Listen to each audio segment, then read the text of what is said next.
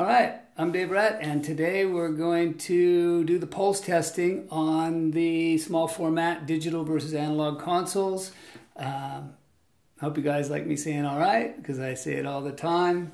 And maybe I should do outtakes of nothing but my all rights. Let's see, I've got this little pulse tester set up here. It's an AB Systems, SCV made one. They're great. They make a cool little square wave spike pulse. We'll see that square wave due to the input circuits of the various units. It'll smooth it off. The first thing I'm going to do is calibrate or show you the calibration of these two consoles using a 149 hertz tone. And what I've done here, it's kind of tricky to do, is to get, since I've got 10 channels all in series into one out of the next, I've got to set all the gain knobs on this analog board so that each channel's putting out as close as possible to the same level. It's harder than it seems in that there's non-linearities in the frequency response, there's filters, there's various stuff. If you use different frequencies, it's not the same. And then on the digital console, it seems like it would be easy because there's numeric representations and theoretically it should all be the same. Turns out this digital console with unity gain on the input versus the output doesn't have quite unity gain. It's slightly off. And there's some gradations in the gain control. So like it'll jump, I'll show you that too, where it steps up. Nothing clicks to another level, whereas the analog's got this very smooth transition with volume. There's a higher level of gradation on the faders, and I know this varies from console to console and different hardware where they can have the gradation steps extremely fine or coarse. Okay, so let's turn on the 500 hertz tone, and you should be able to see it here. We've got right now we're looking at the digital console. I can position this so these waveforms are on top of each other. And you can see that they're approximately the same volume with one channel. And we can also see a slight offset in the waveforms. And you can see that the blue, which is the digital, is slightly lower. We can see that down in the bottom here on channel 1.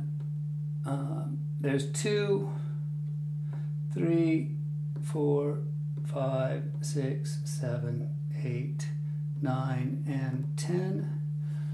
It's moving in relation to it. I'm going to go ahead and move this back down. Yeah, I'm going to move the proper one down. We'll move that one up. We'll move this one down. And we can go to the analog. And for the analog, channel 1, 2, I'm going to move it back up. Let's go ahead and do that, and we'll see what the analog does waveform-wise. There's 1, 2, 3, 4, 5, 6, 7, 8, 9, and 10. And you can see that it has shifted very slightly in phase. And back to the digital, we can look at this with 1, 2, 3, 4, 5, 6, 7, 8, 9, 10. We see more shift. The difference between, I'm going to shut this off for a second. The difference between phase shift and latency. Latency is a time delay. It's the entire signal, full bandwidth, waiting a period of time before it comes out or is delayed. Phase shift is a change in the waveform. There doesn't necessarily need to be a delay. Phase shift can be forward or backward, but the signal actually arrives at the same time, and that seems counterintuitive. And I'm not going to get into that too much, but the difference is, and we'll see it with the pulse. So we did see some shift with the analog console of the phase of a little bit. When we put it into the pulse, we can see that the timing remains almost identical. The latency we looked at before is about 1.5 milliseconds on this digital console for every A to D, D to A pair conversions. The amount of time that is, you know, it's again keeping things in perspective. Is it bad? Is it good? 1.5 milliseconds is only about 1.7 feet. So who really cares if the PA is 1.7 feet late? All you have to do is take half a step back and you're 1.7 feet farther from the PA. No big deal. Everything's relative. If you have two sources that are 1.7 feet difference and they're being summed electronically, you're going to maximize that issue and you're going to hear lots of problems. If you have them next to each other with a 1.7 foot offset, that should be audible. Depending on the frequency, and if they're spaced far apart, if they're 20 feet and 21.7 feet from you, it's going to go back to irrelevant again. So keeping these things in perspective, let's go ahead and put this pulse checker on. And there we can see the pulse of one channel of the digital console versus one channel versus the input signal being sent to it. And that looks really good. I mean, what's going into that console, this yellow line, and what's coming out of the console are really, really close to identical. And we can see the offset here from the latency. I'll bring this up. And that little shift right there between the two waveforms. And we'll go down the digital line. Let's go ahead and lay them over each other. And we will go down the console. There's 2, 3, 4, 5, 6, 7, 8, 9, 10. And going to the left, right bus. We can see that it does change the waveform. We're seeing it kind of, the downswing is increasing. It's got some bounce to it, but looks pretty good. Let's go ahead and I will let you listen to the signals purely as you watch. Now you got to see it. Now just listen for it. I'm going to mute my mic in the video edit.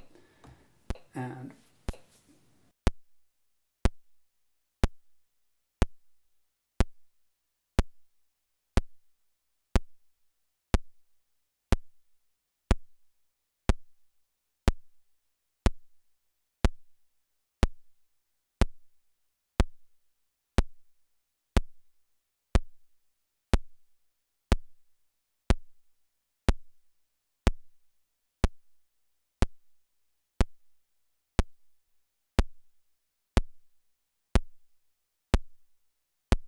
all right, so let's go ahead and do the same thing on the analog. I'm going to put this back to one channel of digital, and let's go to one channel of analog.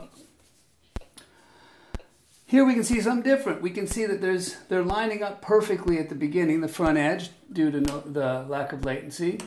But we're also seeing this negative bounce. All right, so let's go ahead and go down the analog console. You're going to hear the click of me cycling through the faders. 1.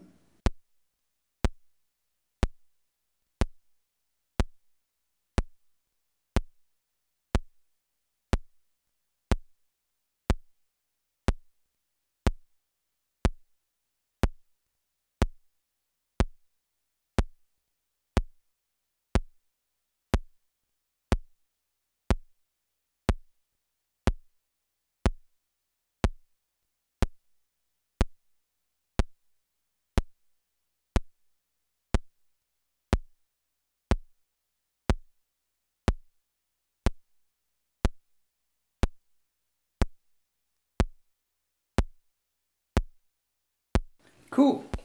All right, so that's the, so now let's go ahead and do digital 1 to digital 10. So this will be, that's what the analog looks like. The digital will have the little latency there. So I'm just going to switch and be quiet.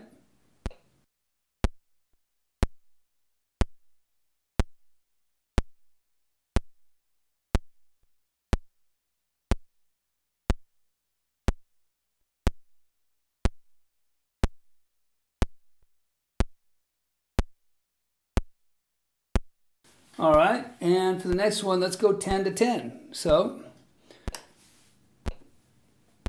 10 digital.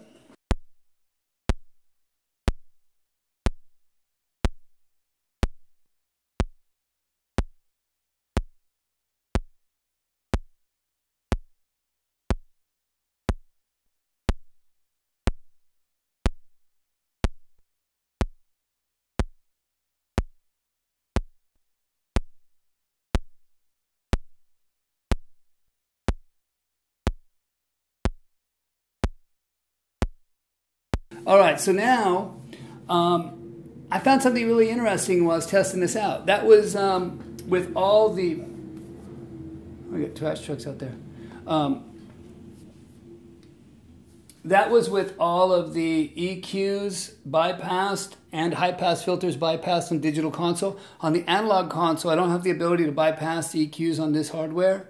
And the high-pass filters at 100 hertz, so putting those in would throw things way out of whack. One thing I noticed very interesting with the digital console was, let's go ahead and put in the high-pass filter. So I'm going to start in the digital console with PFL in a single channel with the pulse. And as I go down the line, I'm going to put in the high-pass. I'm going to put in all the EQs first. EQ in.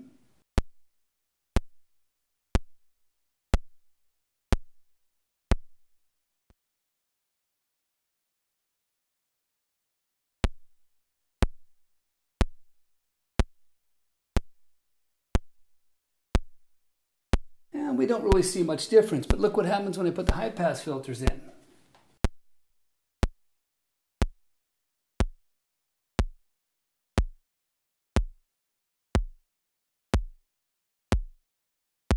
So there's one channel, high-pass, no high-pass, high-pass, no high-pass. So let's go ahead and listen to that. And one channel.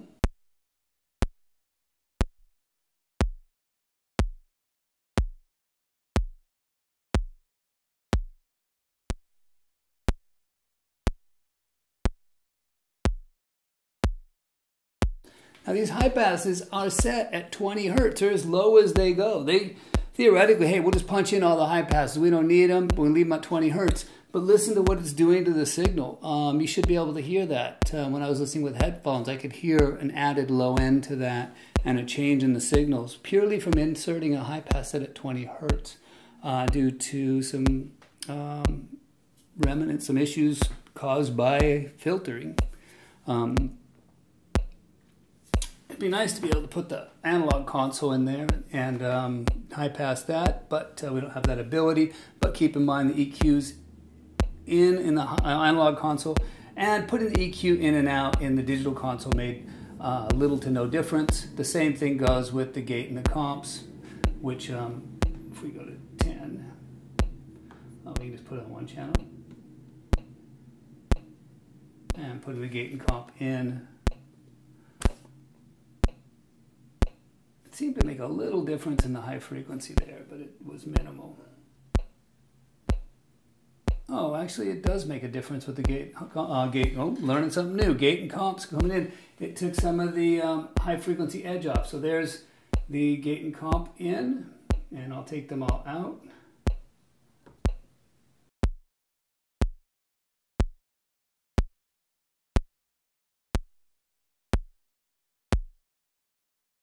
All right. And with them all out, we see this little spike up in the front. So we've lost some high frequency energy. I'm not going to do a listen on that. Finally, because I said I'd do it, let's take one last look at something before I wrap up. Let's do a gain pot. We have one channel, PFL. I'm going to go to the gain pot here, and I'm going to click down one. I'm going to go up one notch here.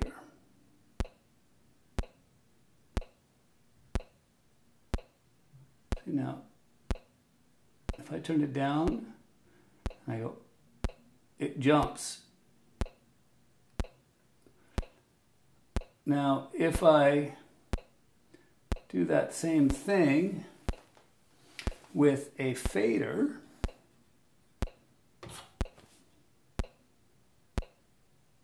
I can move it very slowly. I can...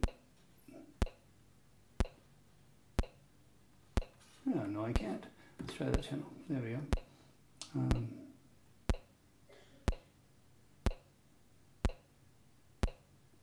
Let's jump in there too.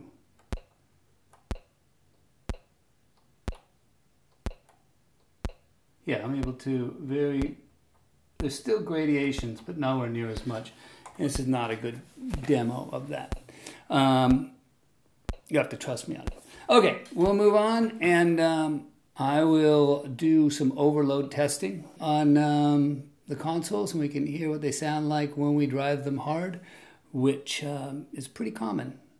Cool, cool.